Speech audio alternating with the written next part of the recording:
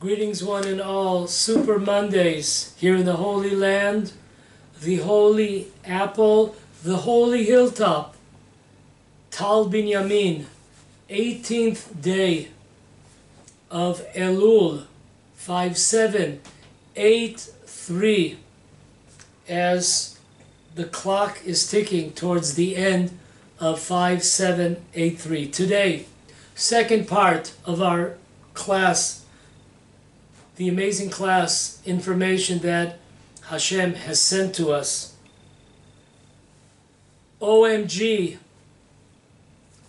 oh my gosh, they spat on my church.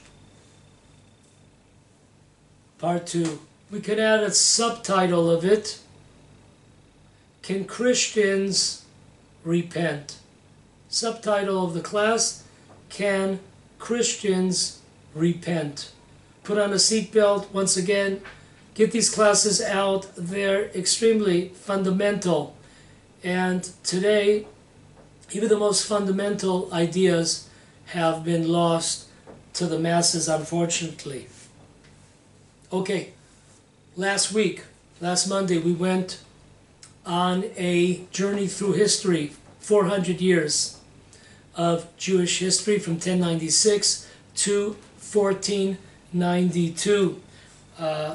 We went through the Crusades, we went through the Black Plague, we went through poisoning wells, we went through blood libels, inquisitions, forced conversions, you name it, we've been through it. Okay.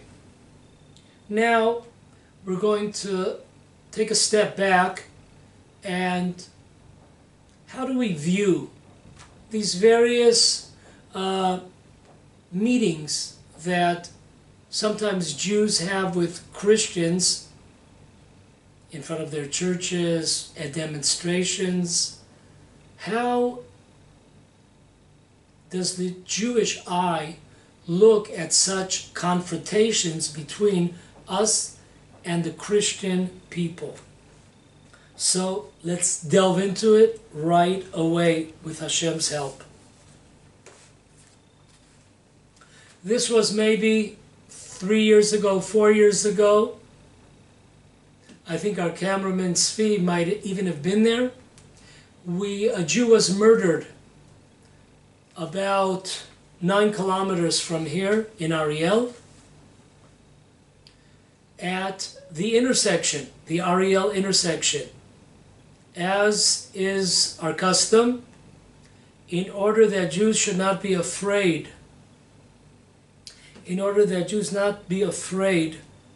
to stand at hitching posts, we try to go down where the murder took place and film a class. We're not going to be frightened off by the Arab terrorists. After the class that I gave at that intersection, a group of Christians approached me. There are many Christians, unfortunately, in the city of Ariel. That could be a whole class in itself, the connection. Of course, it's a money connection between Ariel, the former mayor of Ariel, and the Christian community. There is a Christian Bible center, sports center that exists, bringing Jewish youths and teaching them Tanakh stories. So lovely. So there's a hotel right at the intersection.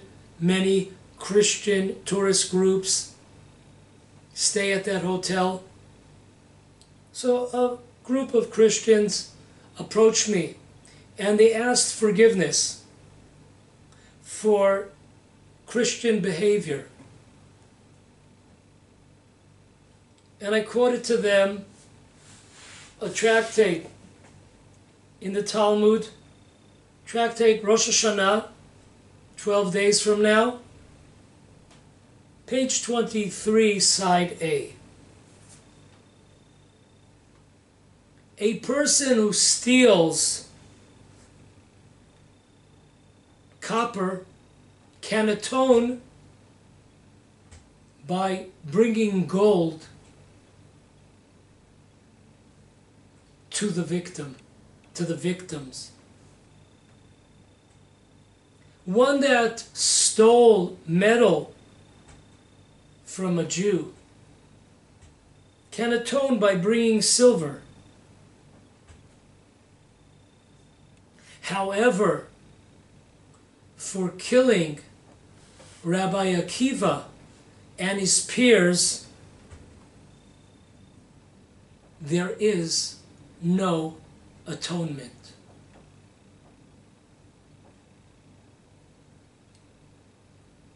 You burn down a Jewish community, you could build it up.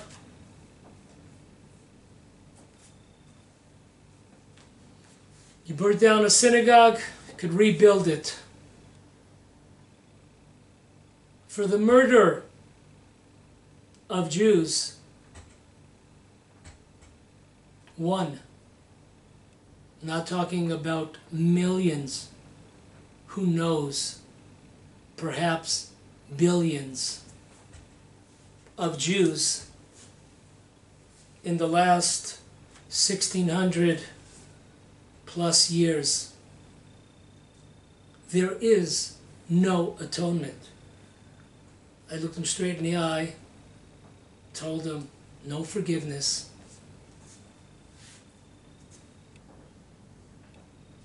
Rabbi Yochanan, concluding in our tractate of Rosh Hashanah 23a, woe to the nations, behold the fate of the nations that have no way to atone for the murder of Jews. Rashi, the giant commentator who lived in France during the First Crusade, Rashi comments on this statement of Rabbi Yochanan. Rashi does not write, woe to the nations that have killed Rabbi Akiva and his peers. He says the blood of Israel, regular folk, regular Jews. It was an example. Rabbi Akiva and his peers, it's an example. But we're talking about any Jew. Look up the Marsha. The Marsha writes the exact same idea, talking about your average bare Jew. Rabbi Yonatan Eifshitz, in his classic work, Yarot Dvash, first volume, 11th speech, 1:1, writes, if you notice, atonement for the Gentile world, those that stole Jewish possessions, are always 1 or 2 degrees higher. We said if one stole copper from Jews or communities, they must atone through rebuilding the community with gold. Or if Gentiles stole metal, they must atone with silver. Always have to go 1 step higher. You can't just do a tit for a tat. Listen to the words. Engrave them on all our souls of Rav Yonatan Eifshitz, who lived in the mid-1600s. So too, even if Gentiles killed wicked Jews, those Jews, wicked Jews, will be judged those Gentiles will be judged as if they killed a righteous scholar like Rabbi Akiva. Listen to those words, rewind one more time. We're talking about wicked Jews. Blow off the religion. A Gentile kills those wicked Jews, scoffers, as if they killed righteous Jews, Rabbi Akiva and other Jewish giants. Why is that, Rabbi Yonatan Eifshitz? He tells us. As who knows what would have happened with this wicked Jew if the Gentiles did not murder him? What could have become of him? Rabbi Akiva was not Rabbi Akiva. Rabbi Akiva for 40 years, he despised the sages. Shlomo Carlebach has a great line, you never know. So Rav Yonatan Eifshitz hits it out of the park. Tomer Dvorah, the ball is still traveling. Till this day, till this second. It's still going. Because we do not know what could have become of this wicked Jew. He is considered to be a righteous Jew. And the Gentiles will be responsible for murdering righteous Jews. Rabbi Mordechai Eliyahu, Zecher Tzadik Livracha, righteous memory, when he eulogized my rabbi, for 10 years I sat in Rabbi Binyamin Herling, Zecher Tzadik Livracha, for 10 years. I sat in the Talmud class in Elon Moreh Shechem of Rabbi, the saintly Rabbi. Can't use that word, right? Remember from the first class. Yeah, got to throw those words out. Yeah, they're not too saintly, those Christians. So, in his eulogy, the chief rabbi of Israel, the former Rabbi Mordechai Eliyahu, eulogizing Rabbi Binyamin Herling in the book Ish Yimincha, page 442, look it up. He explains this Talmud verse similar to Rabbi Yonatan Eifshitz. However, he adds on, God holds the Gentiles accountable for all the Torah, for all the students, for all the children that the murdered soul could have brought into the world, if not for the fact that they were murdered. Gentiles murdered a kid. They are judged for killing not a kid, a person, a Torah giant with 10 kids, 15 kids, students, thousands of students. Rabbi Moshe Klein of Bnei Brak, a contemporary, in his amazing book, Questions on Life, page 619, points out an amazing detail that we might have missed on this verse in the Talmud Rosh Hashanah 23a.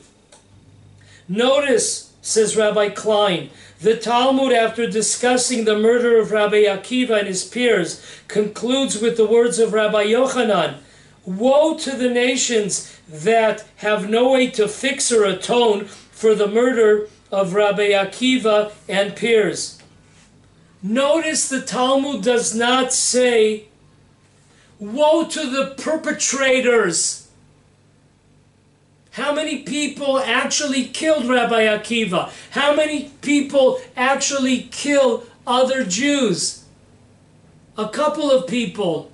Sometimes it might be hundreds of people. Sometimes it might be one person. Whatever it might be. It doesn't say woe to the perpetrators. It says woe to the nations. Not the ones that pulled the trigger, necessarily. I mean, of course, them who pulled the trigger. But woe to the nations! For all generations, there is no forgiveness. There is no forgiving. There is no forgetting.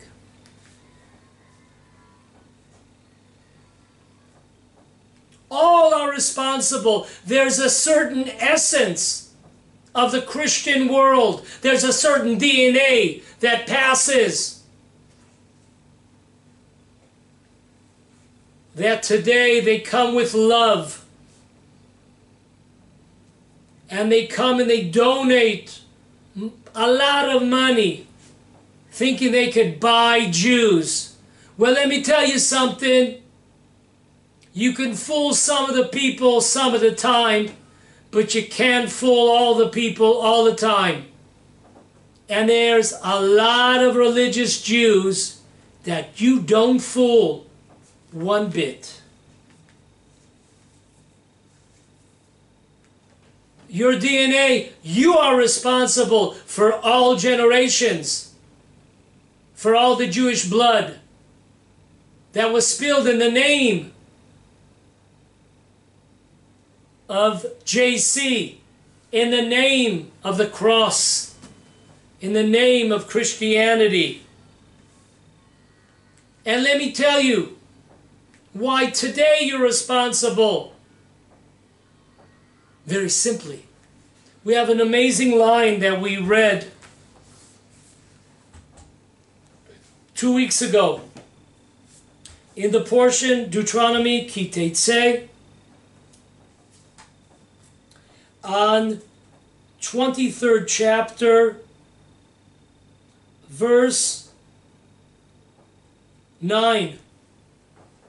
Rashi bringing down the words of the Sifri on this portion of Ki Teitzei. Rashi bringing the words of the Tanchuma on this portion. Notes an amazing, something very confusing. On one hand, it tells us that Egyptians or Edomites that want to convert, they cannot marry a Jewish person till 3 generations pass.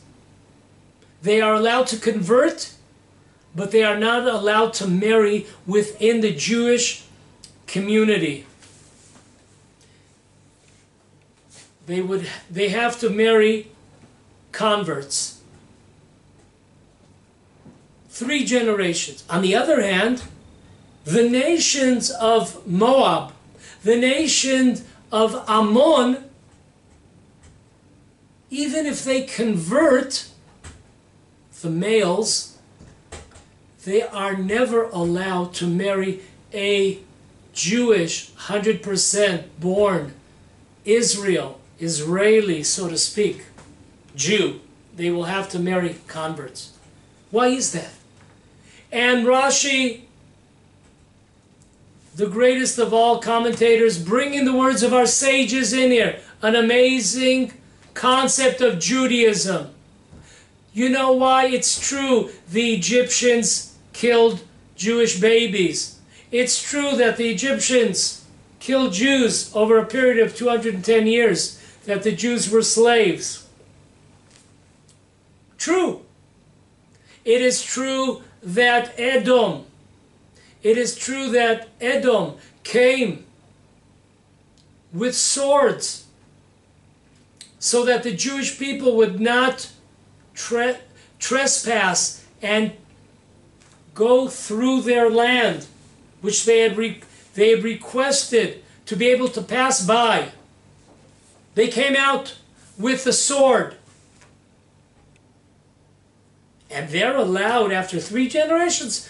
What was so bad about Ammon and Moab? an amazing Jewish concept.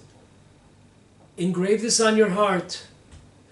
Gadol hamachti yoter min hahoreg. In Judaism's ideology, a person who brings those to sin is 1,000,000 times worse than a person who goes out and kills a Jew. Because a person that goes out and kills a Jew, the Jew loses this world, but not the next world. A Jew who is convinced, influenced, coerced to sin, they lose both worlds, this world and the next world to come. That is Jewish ideology. Much, much worse to cause somebody to sin, to cause someone to stray from the straight and righteous path. So let me tell you, if there are any Christian listeners out there, and you better be listening, you continue today your holy mission. Can't fool us. Your holy mission is to convert Jews, to bring them to sin. Jews that jumped into fires, Jews that killed themselves rather than convert.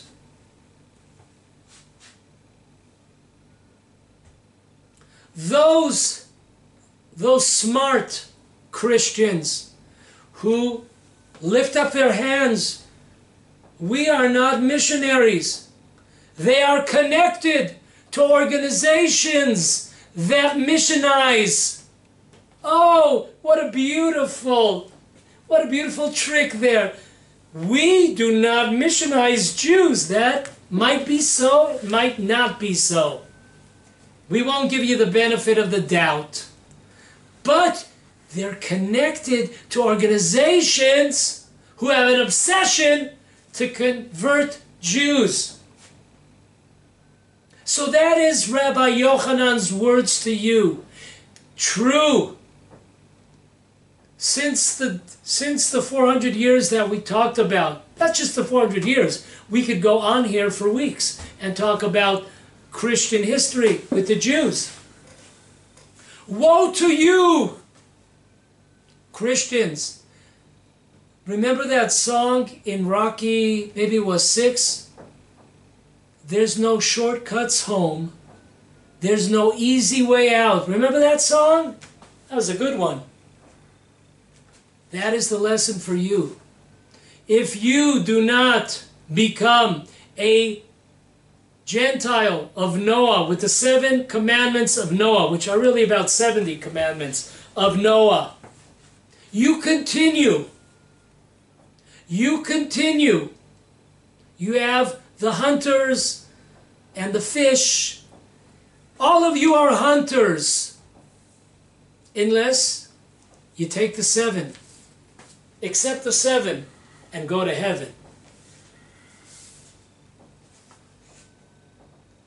Ever hear the famous Rabbi Levi Yitzchak of Barditchev? He had a guest at his house, and his wife said, "Would you like a piece of fish?" As is a custom for Jews on Friday nights to eat fish. And the guest responded, "I love fish." Rabbi Levi Yitzchak, when he heard the words, "I love fish," he was so freaked, he was so astonished, he just threw up all of the whole plate of fish to the ceiling, all over the floor. I love fish. To continue that story of Rabbi Levi Yitzchak, a fisherman, a hunter, as you are Christians, you're the hunters, you know what I'm talking about. You don't love fish, you love yourself. And in order to satisfy yourself, you gotta give some breadcrumbs, some worms to them fish. Yeah, you gotta pay a little bit of a price, but your goal is to catch that fish. The hunters, yeah, you might put a nice piece of meat into a trap, but you don't love animals, you love yourself. And you're trying to capture animals. And therefore, in order to capture them, there's a price, a bait. That is exactly who you are. Look in the mirror. Christian world, look in the mirror. That's who you are. And therefore, there is no forgetting. There is no forgiveness. There is no atonement here. You could keep that money, shove it.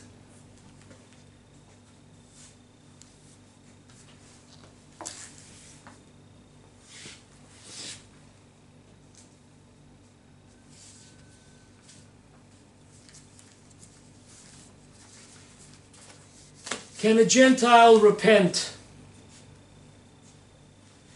Forgetting now all the crusades, pogroms, inquisitions, blood libels, expulsions, you name it, poisoning of the wells.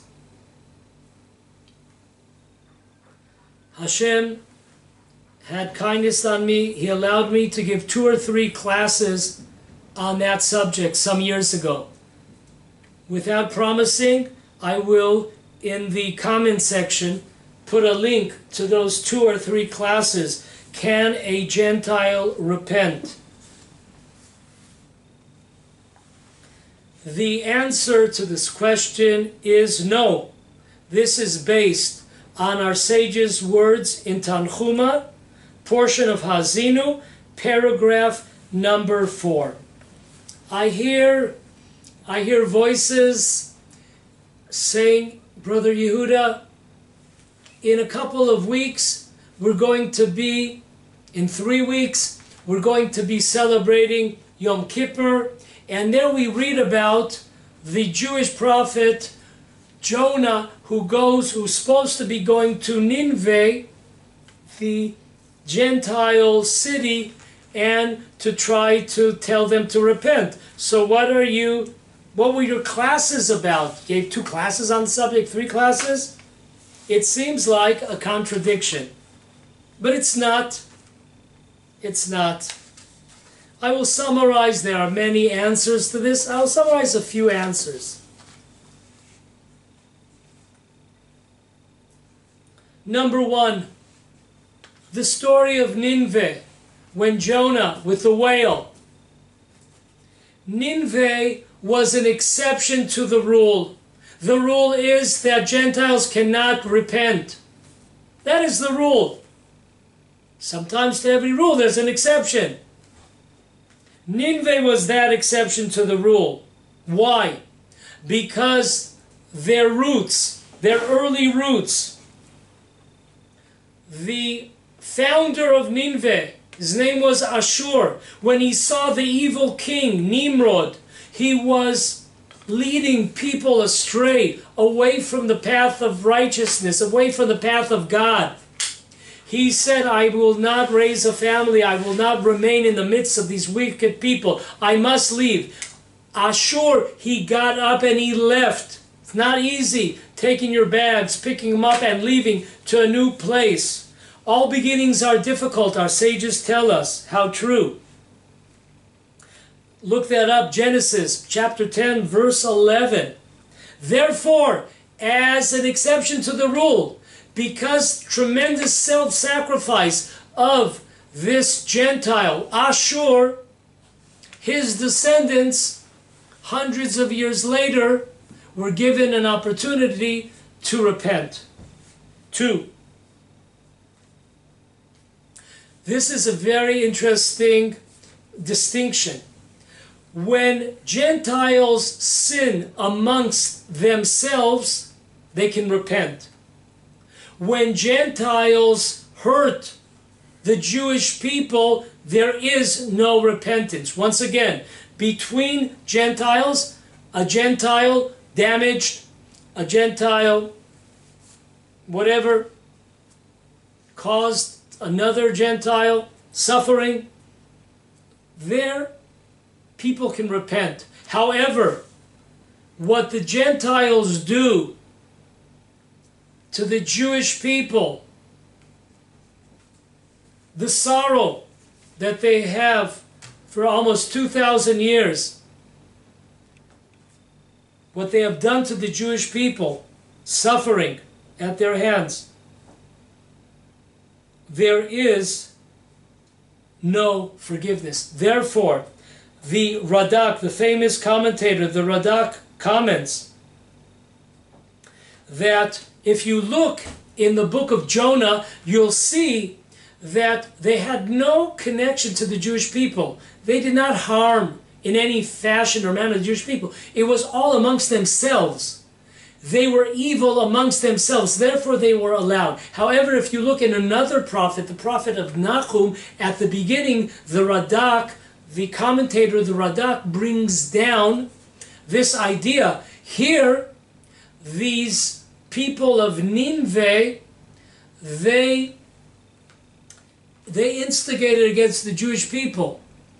They attacked the Jewish people. Therefore, in the time of the prophet Nahum, Nineveh was destroyed because of the suffering that they caused to the Jewish people. An amazing take.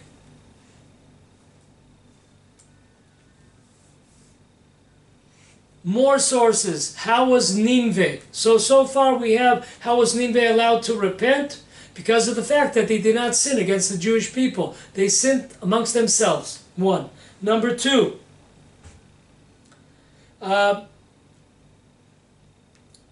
these are brought down by the Ramav Pano.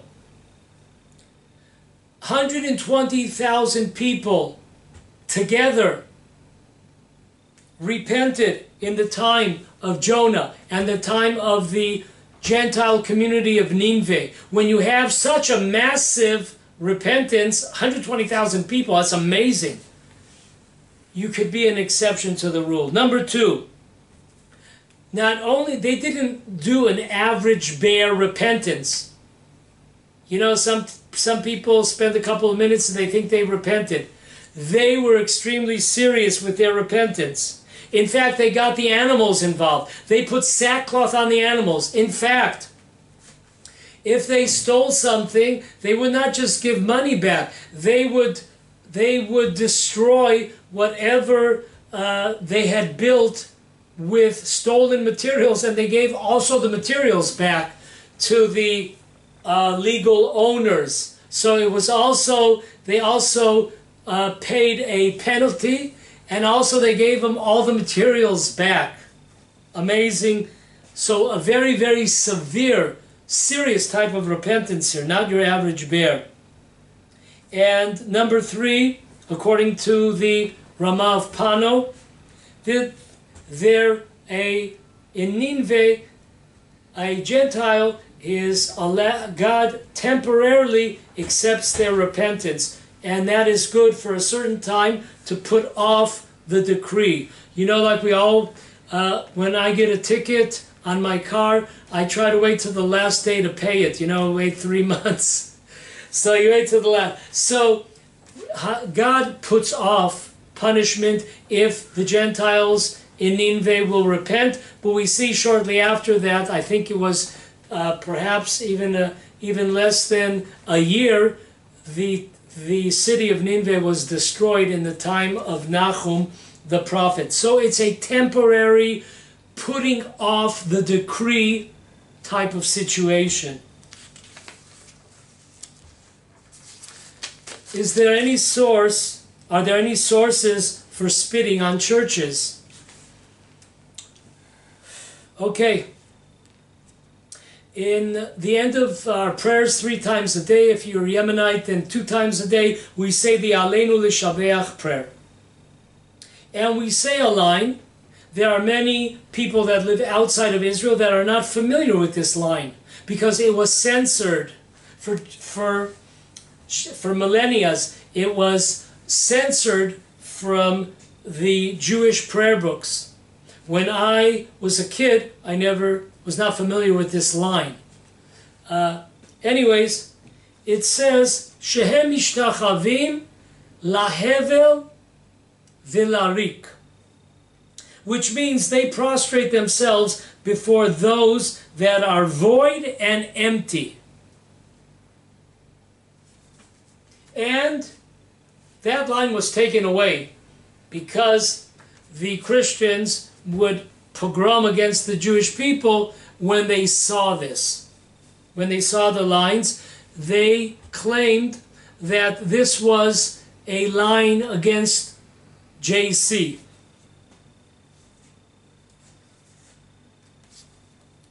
So let's look if there are any sources to this spitting. Sometimes today you could go to various communities and you will see some kind of motion of a person. It looks like they might be spitting, but at least a motion of a spitting. You'll see this at some various Jewish communities until today. So let's look if there's any source to this. The famous student of Rashi, his name was Shimon Vitri, in his Machzor Vitri, in the year 1100, page 655, he brings down the two words, lahevel varik, void and empty. This is the numerical value of Jesus and Muhammad. Once again, lahevel varik, take out your calculators and do it. You have JC and Muhammad. In the book Arugat HaBosem by Rabbi Avram Azriel, the year 1234, writes, I have heard that when you pray, you should say the words Vehevel Varik, void and empty. This is the numerical value, the gematria of Yeshu and Muhammad.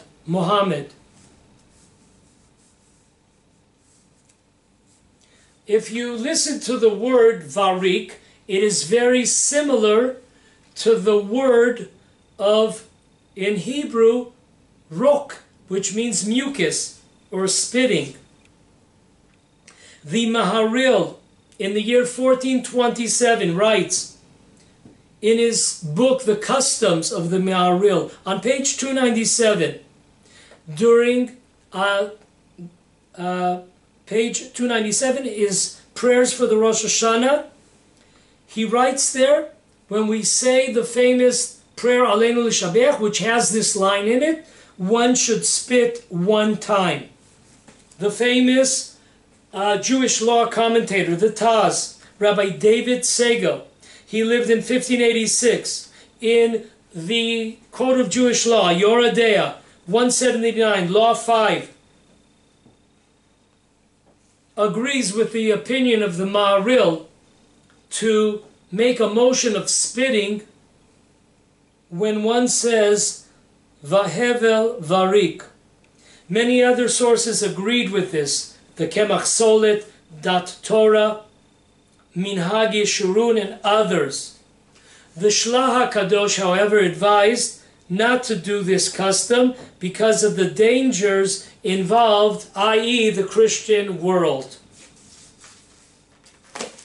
In the book Mea Sharim V'Shchunatea, in a book entitled A Neighborhood called Mea Sharim and Neighborhoods Nearby, on page 492, listen to this. This was a wide-range custom for generations. When Jews would travel in the old city of Jerusalem, they would continue reciting the verse, Deuteronomy 7:26. I read to you, do not bring any offensive idols into your house, since you may become just like it. Shun it totally and consider it absolutely offensive, since it is taboo. Listen to this. In this book, Mea Sharim and its neighboring communities. Jews for generations would go in the old city, and when they passed place of Christian worshiping, they would say this verse in Hebrew, whatever the language they spoke, and some adding a spit. When I was a kid in the hood, we would say hakalugi. If any of you remember, maybe they use it still. In the book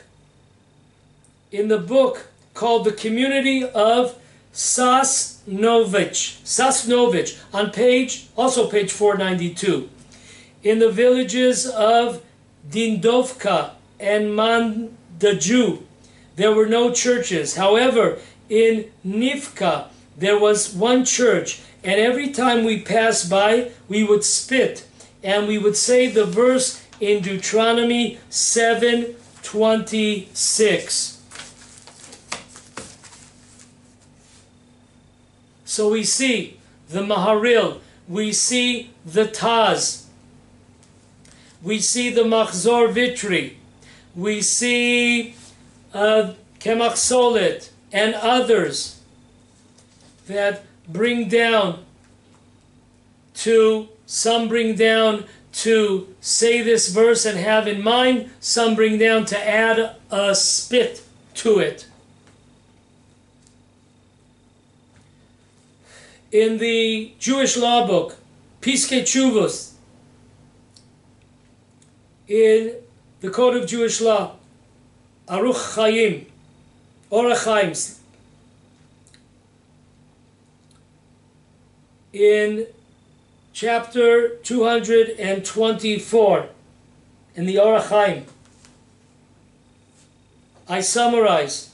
First law: one should make fun and look in disgust regarding all types of idol worshipping. 2, one should keep a distance of 6.5 feet or 2 meters for those that go by meters, and not stare at places of idol worshipping. 3, when one passes such a place, they should say the following verse, Deuteronomy 7:26. 4, the Ramah, the Jewish law codifier, in Yoradea 150, Law 2, adds, the law of despising idol worshipping includes clergymen with crosses on their garments. Remember our famous abbot? Can you shove your cross down your shirt? She said it very politely. So we see in the Jewish law books, Piskei Teshuvos, that is what is written.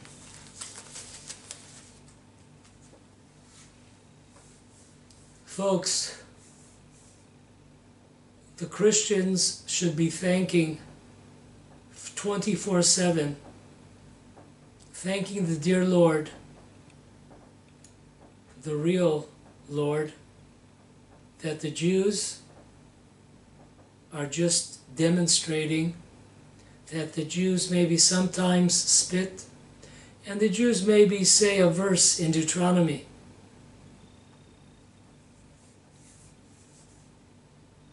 Be very, very thankful 24/7. What's coming your way? Thousands of years of destruction, tragedy, violence against the Jewish people, and it continues today, even worse than the killing of Jews, the blood libels, the crusades, the inquisitions, poison wells, you name it, is your continued trying to missionize world Jewry. There is no repentance for you.